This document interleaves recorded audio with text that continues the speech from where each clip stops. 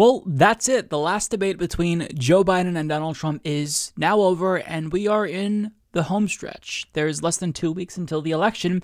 And did this debate move the needle in any direction? To that, I say, probably not. Probably not. This debate, thankfully, was much better than the last debate between Joe Biden and Donald Trump. And I will say that the moderator did a pretty good job. I don't like that she framed almost every single question in this right-wing manner, but I think that in terms of control, she did what she needed to do. And I will say the biggest thing that stood out to me is that Donald Trump was much more calm this time. He was much more restrained, and, he didn't go full Trump like he did in that last debate. In fact, in that last debate, he went full Trump, and then he turned it up to overdrive, which it turned off a lot of people. So now we know for sure that him huffing and puffing about how he knows he just dominated that last debate, he knows he lost. Otherwise, he wouldn't have changed his strategy, because he definitely did change his strategy. He was much more composed. He wanted to come off as a leader.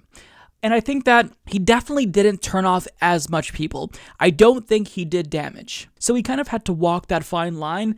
And I think that he did to an extent, but overall, what he really needed, as I stated in my debate preview, was just to obliterate Joe Biden. He needed not just a good performance himself, a dominant performance where you keep Joe Biden on the defensive for the majority of the debate, but he also needed Joe Biden, something out of his control, to faceplant.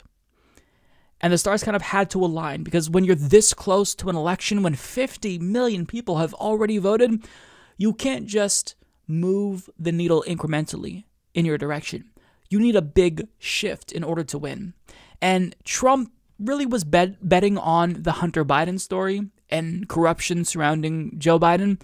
That did not land. So he did not get what he needed. And overall, I think that Joe Biden actually performed better than I expected him to.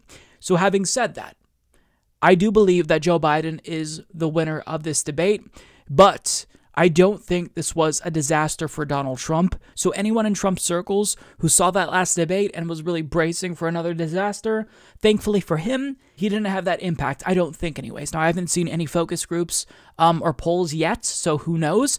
But I think that Joe Biden won in what is, for the most part, a normal debate.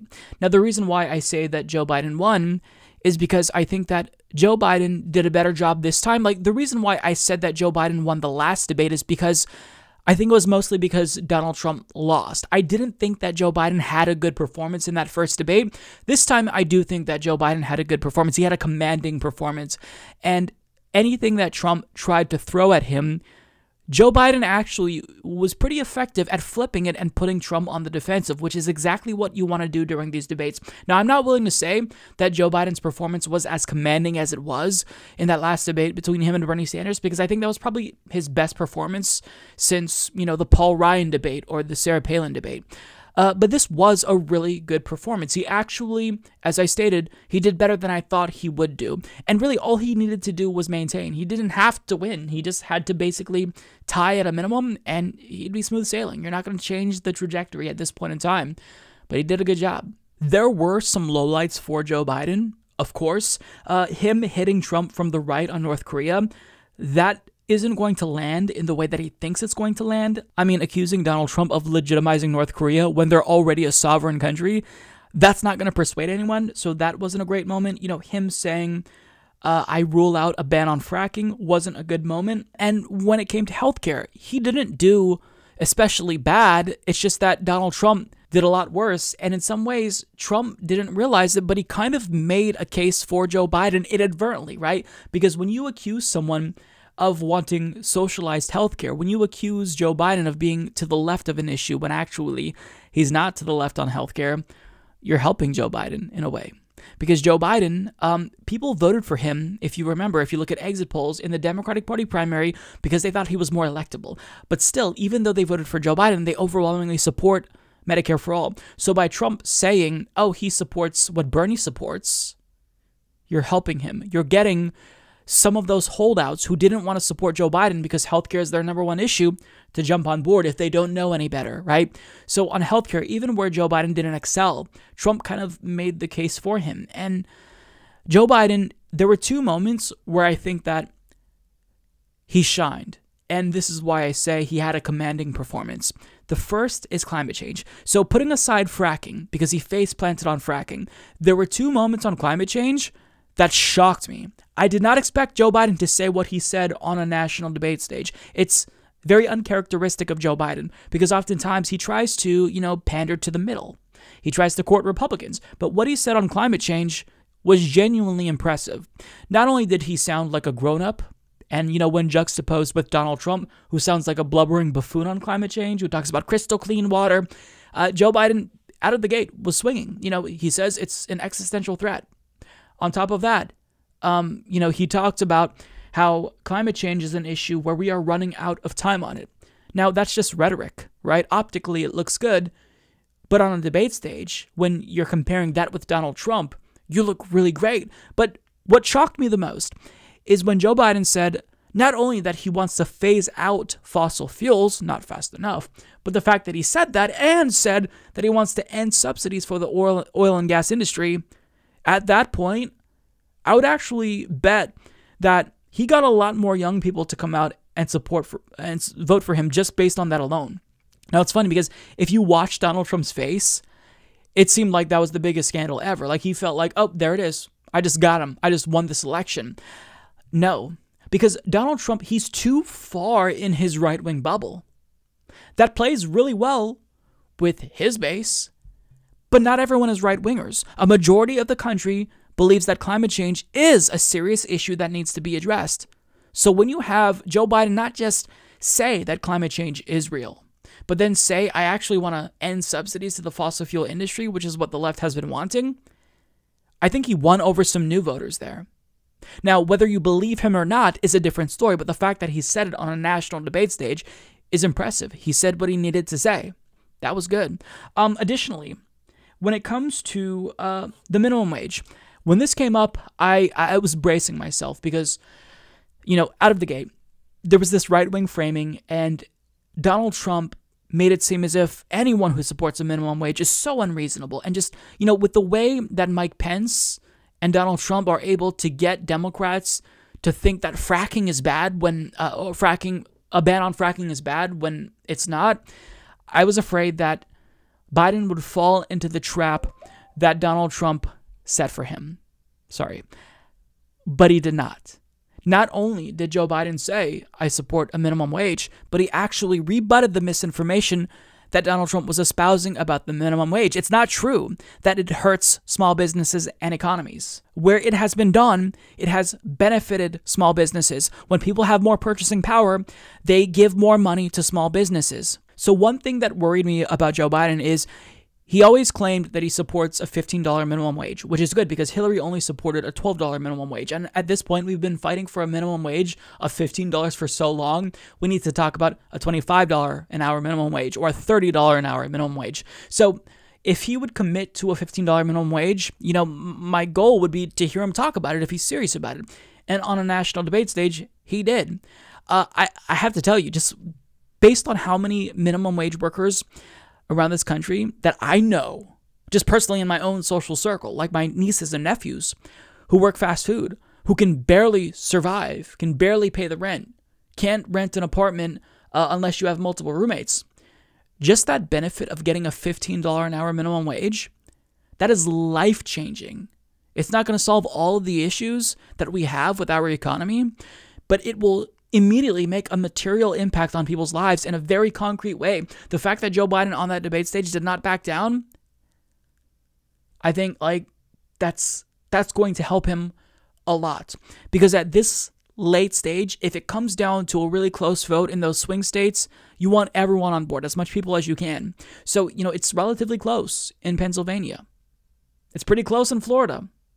So you really, really need to get every single holdout on board.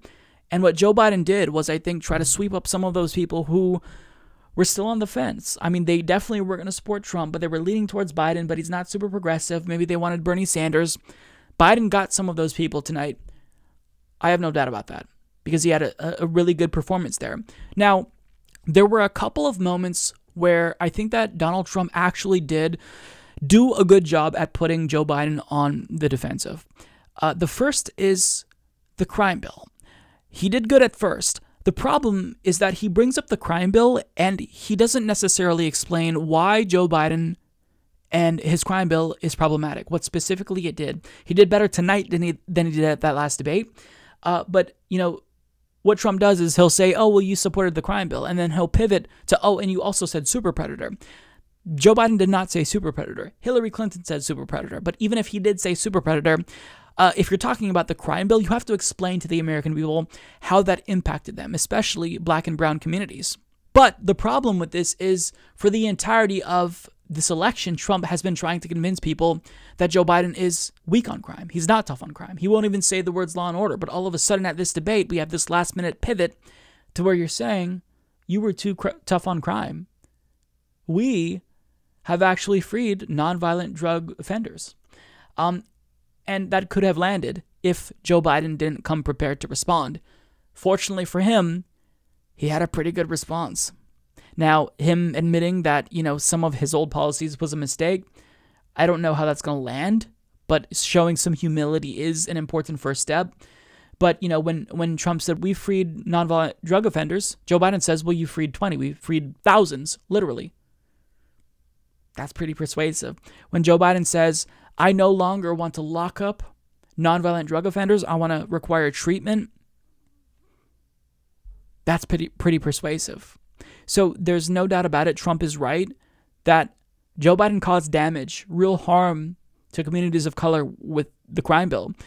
But in a way, by bringing this up, Trump didn't push him enough to hurt Joe Biden. And if anything, Trump got Joe Biden to explain himself in a way that he hasn't really explained himself before. Don't think that's going to land. I think it's going to end up helping Joe Biden, as odd as that may be, because throughout the course of this entire race, I was expecting Trump to run to the left of Joe Biden when it comes to criminal justice, but he hasn't. He's been going off about law and order for most of the election, and all of a sudden, when you're trying to make this last-minute pivot, you've got to hope that your opponent isn't prepared. Joe Biden was prepared. It didn't land.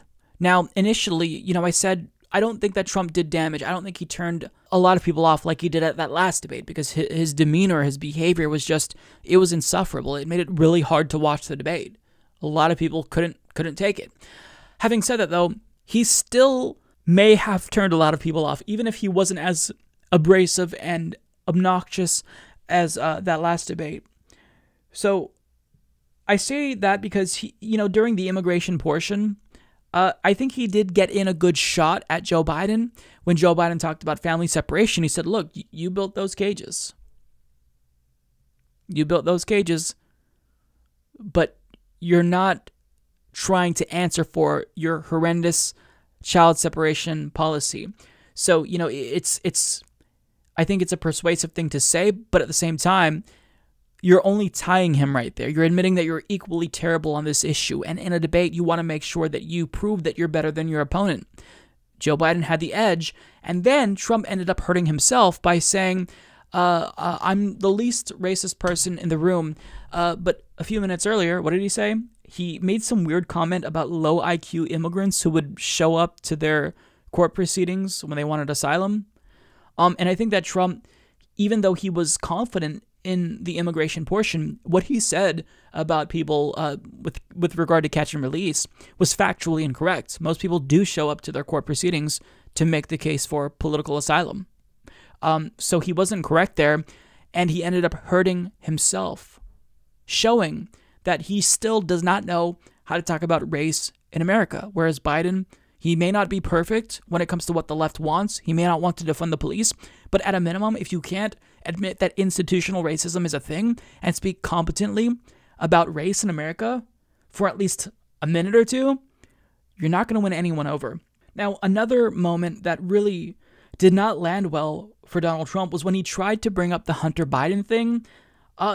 He would not stop. Like, he really wanted this to be his gotcha moment, his October surprise that landed. Unfortunately for him, it's not persuasive. And Joe Biden ended up weaponizing that entire segment because, he had just as much ammunition, if not more. In fact, I would argue he did have more when it comes to corruption. Because, Joe Biden brought up Trump paying taxes to China. He could have brought up Ivanka Trump making money while she works in the White House. So, they could have gone tit for tat on this, but I think that Joe Biden made the right decision to basically pivot away and say, look, nobody cares about your family or my family. They care about their family. This isn't about, there's a reason why he's bringing up all this malarkey. There's a reason for it. He doesn't want to talk about the substantive issues. It's not about his family and my family. It's about your family. And your family's hurting badly. If you're making if you're a middle-class family, you're getting hurt badly right now. You're sitting at the kitchen table this morning deciding, well, we can't get new tires, they're bald because we have to wait another month or so. Or are we going to be able to pay the mortgage? Or who's going to tell her she can't go back to community college? They're the decisions you're making in the middle-class families like I grew up in Scranton and Claymont. They're in trouble. We should be talking about your families, but that's the last thing he wants to talk about. That's going to land. That is going to land. Now, as I expected, the worst part of the debate for Donald Trump was COVID-19, which took place at the beginning when most people will be watching. And whenever Trump is asked about COVID-19 and his response to COVID-19, you can basically predict exactly what he's going to say every time. China. I did the travel ban to China. You called it xenophobic. You didn't support it. Again, you keep saying this, and you're not persuading any more people, so you've got to change it up. Got to change it up. And furthermore, I wish Joe Biden would say, yeah, but I didn't support the ban to China because I wasn't privy to the information that you were privy to. You admitted to Bob Woodward that this was way more serious than the flu. It was airborne. None of us knew that. So, of course, we were saying that, a China ban was a little bit of an overreaction and that you're just being your usual xenophobic self. If he said that, I think it would have landed more. But honestly, I think that Joe Biden's strategy of just letting Trump have enough rope to hang himself, that's all you need. Trump also, it's honestly astonishing that he keeps bringing this up. He brought up swine flu, H1N1. All you do when you bring up swine flu is you remind people that the last administration that Joe Biden was part of is much more competent at handling contagious viruses. So for him to continuously bring this up, whoever is advising him, or maybe they're advising against this and he's just not listening, it's honestly shocking that he brings this up. You don't bring up a strength of your opponent and pretend as if it's a weakness. Because there has to be at least some way that you can gaslight the American people around this issue and get them to think that Joe Biden and Obama handled H1N1 poorly. But we can all remember. I don't remember a shutdown during H1N1, swine flu. I was in college at the time. Didn't have to stay home from school. I don't remember being worried that a family member would die because it wasn't as lethal.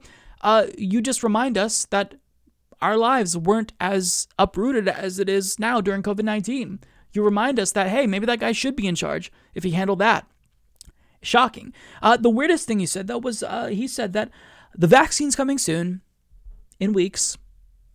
I don't know about that. I think that the timeline of mid-2021 is probably more accurate in terms of at least when it's going to be widely available. But he says that the military is going to be distributing the vaccine. What does that look like? How is that going to persuade us? Are they going to fly the vaccine in to every single city? Why should I be convinced that the military delivering the vaccine to people is going to be the thing that makes the difference? Really what we're worrying about is manufacturing. So are you saying that the military is going to maybe manufacture the vaccine? Are we going to teach them how to do? You have to explain yourself because it sounds all right at first until you just think a little bit about it. And it's not this new thing that's going to persuade anyone. You're just going to raise more questions. So overall, to put a bow on this entire package and close out my debate coverage of the 2020 election cycle, I think that this last debate probably isn't going to be enough to move the needle. I don't think Trump did as much damage. I don't think he hurt himself more than he usually does. We'll put it that way. This wasn't the last debate. Having said that, though, he needed a big victory. He didn't get that, in my opinion. Now, this is subjective, so you can argue that maybe he did enough to maybe start to shift it. But even if you make that case, did he shift it in a way where it's going to move fast enough before November 3rd? That's what you've got to pay attention to and focus on, because the numbers aren't looking good for Donald Trump. Now, yeah, it is true that, the polls are much closer in swing states, but still, you need to do a lot to turn it around. And I don't think that Donald Trump did that. And even putting that aside, examining this debate in a vacuum, who won? Just putting aside who needed to win, who won? I do think it was Joe Biden, because Joe Biden finally gave the left what they've been needing. Some tangibles, some concessions, reaffirming his support for the $15 an hour minimum wage. I think Joe Biden won this. He won this debate, and I just don't think that Donald Trump did enough to move that needle. Either way, I think that the influence of this debate overall on the race, I don't think it's going to be that big, because I think that most people at this point in time have already made up their minds. There's far less undecided voters in 2020 than there were in 2016, but we'll have to wait and see. This election is not over yet. It's not a foregone conclusion that Joe Biden will win, but in terms of did Trump help himself in this debate, I don't think he did. I think Joe Biden helped himself more than Trump helped himself, and I think that Joe Biden did a better job at defending himself and keeping Trump on the offensive for the majority of the night. And for that, I think Joe Biden did a good job. So, yeah, I'd love to know what you think.